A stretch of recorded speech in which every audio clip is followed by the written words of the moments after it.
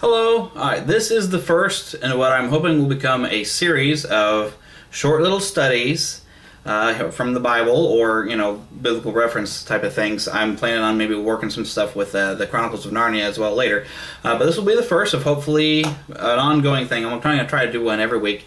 And in fact, I would like this to be more of a forum to where if, like, one of my friends, if they don't have a camera, I can come over with a camera. If they would like to lead a little short thing or share something, that would be wonderful. Or if you are somebody who I've not met personally, but you would like to be able to share something, perhaps you can upload something to YouTube and I can link over to it, or if we can get to the video to me in any other fashion. But this is the first of what I hope will be many little short just studies of, if God's showing you something, or there's something you want to share, or maybe there's a topic that you would like to have covered. Now, I am not called to preach. I'm not a pastor or anything. I'm just a common guy. I'm not a seminary student. I'm just a regular guy. But I am one who, when looking through spiritual gifts, one of my gifts is teaching, the other is prophesying. Now, I'm not saying prophesy like I'm going to suddenly predict the future. We look at the gift of the prophet as being one who will find the Word of God and will boldly be able to speak it. And I'm using this as an opportunity to use those spiritual gifts. But anyways, I wanted to talk to you about something that this came across. I was out doing my work. I'm currently working as a courier, so I spend a lot of time in a car, which my hair's hopefully somewhat decent. I had a hat I wear all day. But I noticed something. I was listening to a New Testament and everything. I've been really trying to enrich myself a little bit. And I was listening to the New Testament on a CD. And it's a New Living Translation that had come through. And there was a verse that really jumped out. So I want to kind of lead into this, though. I want to take you into Matthew chapter 4. And I'm going to start in here. Over here in verse 8. There we go. And this is where Jesus he's been fasting for 40 days. So he's very hungry. And I actually heard it mentioned this week that 40 days would be like your limit of the human potential of fasting and not eating or drinking anything. And, you're pretty near death. You're really weak and hurting right now. But anyways, here we go. And this I'm reading from a Holman Christian Standard, which I bought over at a seminary because apparently they like it over there. But anyways, so all right, Matthew 4:8. Again, the devil took him to a very high mountain and showed him all the kingdoms of the world and their splendor. And he said to him, "I will give you all these things if you will fall down and worship me." And then Jesus told him, "Go away, Satan, for it is written, worship the Lord your God and serve only him." Then the devil left him, and immediately angels came and began to serve him. Now, other translations I've heard, or other books of the Bible even, will mention that the devil left him for a more opportune time. So, now, I know there's some people, I don't know how many of them are, but I've heard of this, of people who don't think Jesus could have ever been tempted, really. Well, I submit to you that yes, he can be tempted. After all, Satan did make an attempt, and apparently he came back, which were not mentioned a lot of the other times or whatever. We don't get a listing of Satan coming and tempting him again. But now here's the thing that I kind of note about this. All right, so the devil shows up and he takes Jesus up to this high mountain and he shows him everything. Says, "You know what? I'll give this all to you if you fell down and worship to me." Now, what was Jesus being tempted about? Well, granted, God created all this stuff. Satan is only permitted to have some sort of dominion, but when you look at it in the perspective of all this stuff of what Satan, Satan's been allowed this domain, right? And it's basically, he's kind of saying to Jesus, "I'll give this all back to you. You don't have to go and die on that cross. You don't have to suffer and go through all this stuff. I'll just, let you take it all back from me, and I'll kind of relinquish if you'll just bow down and worship me." Because all Satan really wants is to replace God. He wants to be worshipped. So that's kind of where the temptation's coming from. I've heard this from other people, and this kind of perspective I take, it's kind of Satan saying, "You don't really need to die. I'll just give it back to you." So, of course, Jesus uses Scripture and resists that temptation. Now, there's another time that I believe is documented that Satan tempted him on this very issue. And I'm going to take this over. I've got it pulled up here on my computer. Excuse me. Matthew 16, and I'm going to start with verse 22. This is right after when Jesus is, called his disciples together and says, "Well, who do you say that I am?" And Simon Peter had stepped up and says, "Well, you're the Messiah, the Son of the living God." So Peter's kind of high on a cloud. But then, of course, Jesus starts telling them about he was going to have to suffer and die. So Peter pulls him aside and is thinking he's going to rebuke him. And so here I'm going to pick up Matthew 16:22, pulling out of Matthew today. Then Peter took him aside and began to rebuke him. "Oh no, Lord, this will never happen to you." Verse 23, but he turned to Peter, "Get behind me, Satan. You are an offense to me because you're not thinking about God's concerns but man's." Where this had kind of jumped out slightly different for me, that was the Holman Christian Standard Bible. The New Living Translation, which is the one I'm listening to, it's easier for listening. But when Jesus turns to Peter, he says, "Get away from me, for you are a dangerous trap to me." And I've looked in here on a commentary, and it, where's... But, Satan is now tempting him. We do notice this, because notice when he turns to Peter, he says, "Get behind me, Satan." Now, Satan apparently had jumped in there and had tempted Christ, right? Where was the word? But the idea, though, is this stumbling block, or of something getting in the way of a man's thinking of this, and not God's thinking of this. Now, here's where I feel Jesus was tempted on this.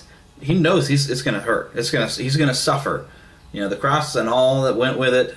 He's going to have, he's going to be beaten. He's going to be whipped and had his skin torn. Anyone saw The Passion of the Christ, the Mel Gibson one? You know, he knew he was going to have to suffer all these things. He understood that it was going to be horrible for him. And so a temptation for him would be to escape that. And even while on the cross, he's being tempted to escape that. Says, "Oh, you know," everybody's mocking him, says, "Why don't you just come on down that?" And you know, and it's a common saying that we Christians have. We talk about, well, if he wanted to, he could have called down all these angels and wiped out everybody, put him on there. So the temptation is there to be able to come down and to not suffer all of this. And that would be the dangerous trap, or the stumbling block, or the offense, where Peter is basically, Satan's kind of punched Peter to make him say this with that man mind that Jesus, because Jesus was fully man at this time, even though he was fully God, he was also fully man. It's like, oh yeah, your body's going to suffer. Don't do this. You kind of see what I'm saying? Is thinking of man's concerns and not God's concerns. Man's concern is pain, all the suffering that's going to go through. Now, a lot of people will talk about fear and say, oh, well, fear is this horrible thing. Well, fear is not a sin. Fear is an emotion. We just can't let it control us. But we do have it. From what I'm getting from this, Jesus had maybe a bit of fear of knowing what he's going to have to suffer for. This is not some ridiculous fear of the unknown. This is knowing what he's going to go through and being, ooh, man, this is going to be rough. But he keeps on going. See, this shows us a couple of things. First, we learn how to deal with fear. Now, you can definitely easily say Jesus had a lot of courage. You know, he showed bravery, but I want to go and pull out something, 1 John 4:18, and I'm going to grab, I got a lot of options in front of me. I'm going to grab from a New American Standard Version. New American Standard is one of my favorites anyways. But there is no fear in love, but perfect love casts out fear, because fear involves punishment, and the one who fears is not perfected in love. Now, Jesus is about to go and suffer punishment. He's going to be punished for all of us, for all of our sins. He's going to suffer punishment on that cross. But that fear that he would feel is cast away by that love that he had for us. So that's cool. That's to me, that shows a way to deal with fear. Everyone likes the sound of music, I hope. But they go and think about all your favorite things when you're afraid. Well, Jesus' favorite things were us. And he thought of us and how much he loved us. And that works for us, you know. Next time something kind of maybe jumps at you, think of the things that you love, or people you love, or even of God who you love. Perfect love will cast out fear. Now, the other thing I want to get from this, and I completely lost my train of thought. I'm going to edit that out later.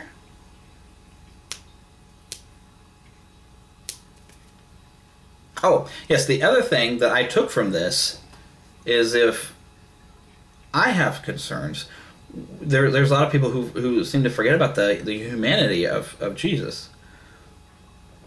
He has suffered the worst possible, death and everything, and he has gone through a human life. The only thing he didn't do was sin, but I'm sure he was ill, caught a cold or whatever. He went through a lot of things. Maybe at some point when he was a young boy, maybe money was tight, with Mary and Joseph, with his parents, earthly parents anyway. But the humanity of Christ is important to remember, because we remember the humanity of Christ, that he understands, and anything we want to bring to him. What's concerning you right now? Maybe you're looking at a divorce, or you're a child looking at your parents getting divorced. Maybe money's tight for you. I know it's been for us. What is your concern? There is no reason you can't think that you can go to God and not have him understand what it feels like. One thing that we love to express is that Christianity, true, following Christ, isn't about religion. It's about a relationship we have being restored to God with Christ. We can go to Jesus and we can talk to him about all those things, all those problems, all the things that frustrate you. And I've done this on many times where there's times I've even been mad at God, just like, why did this happen? That's what a relationship is like. We can talk to him. He wants us to share our concerns with him and just cry out to him. It's a relationship. It's a friendship. We are restored to him. We draw closer to him by talking, expressing our feelings to him and our concerns and all our worries, and knowing that he understands. He has compassion on us and he loves us. We can go to him with anything. Sometimes we pray because we're needing something. Sometimes we just pray because we need someone to talk to. And who better than our best friend in the world who loves us? I mean, yeah, there's human friends you can talk to, but you can always talk to God about stuff. It's great, but that's the main thing I would like for us to take from this is Jesus understands. He's even felt fear. So when you're afraid of something, remember, love casts out fear. Remember, you can tell Jesus about it. Because what is fear? You might be worrying about whatever. You can talk to Jesus about it. Now, if you don't have that relationship with Jesus where you can go and talk to him, that's a whole different other thing. Like I said, there's a difference between a relationship and religion. Religion might be something, well, you make sure you go to church every Sunday, or, currently there's people who are observing Lent or whatever. There's a lot of things we do as activities, which is part of religion. But all that is nothing without that relationship. Now, how do you get that relationship? Well, we've talked about Jesus was dying on a cross for us because he loved us. Well, he was resurrected on the third day later because he was completely innocent.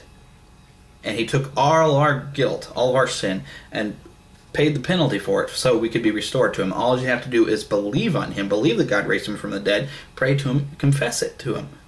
Confess that you're a sinner, confess you believe that Jesus took all your sin and put it on there, and took it upon himself and was raised on the third day. Pray all that to him. That's all it takes. Is just, the Bible says if you believe with on your heart and you confess with your mouth, you'll be saved. And then you have a full relationship now. You are now part of the family. We are adopted as sons to God. And that's all it takes. It's a very simple thing. This isn't about religion. This is about relationship, being restored to God, to where we can go and talk to him about anything. I mean, anything. Even if you're upset with it because you don't understand something, which we're going to go and get into that topic later about, when God doesn't make sense kind of thing. Because there's a really good example from the Chronicles of Narnia, and I'll cover that. But now, as far as anything else on this, I've talked to my friend Philip to see if he would like to, prepare some things. So next week or next time around, could be me, or it could be one of my friends or someone else. Anything you'd like to share in the discussion field below, feel free to talk about this topic or share some verses or talk about what God's doing in your life, or maybe something you would like us to try to look into. Now, like I said, I'm no scholar, but if you put me as something down there in the bottom field, that gives me something I need to go look up, and that's good for me too. But anyways, and also anything you'd like to share. Now, this is not a room for we're going to debate, because I know we have a lot of atheists out there who they just want to go through and badmouth things. Well, this isn't the forum for that. You can go and file your complaints wherever you want to, but this isn't the place. No one ever came to Christ for arguing and debating with them and about the existence of God or any of these other topics. No one ever came to Christ really from that. It's the Spirit of God that leads people to Christ, not any clever argument I'm going to make or anyone else is going to make. And I'm more concerned with sharing Christ and letting the Holy Spirit do its work, and I'm just trying to do my part. But anyways, hope you enjoyed this. Hope you all feel like sharing. I'm going to maybe try to do something more with some production value on this. Maybe throw a verse up on the screen for you. But But yeah, I hope you enjoy this, and this will be the first of hopefully many. Also, I'm looking for a way to name this. I'm kind of thinking with my superhero theme of things. I thought about, putting it out the true superhero or something. But if somebody's got some good suggestion for a name for maybe these little forums, open forum type of things that I would like for you to share videos with me as well, let me know what you got an idea of what to call this. All right, see you next time.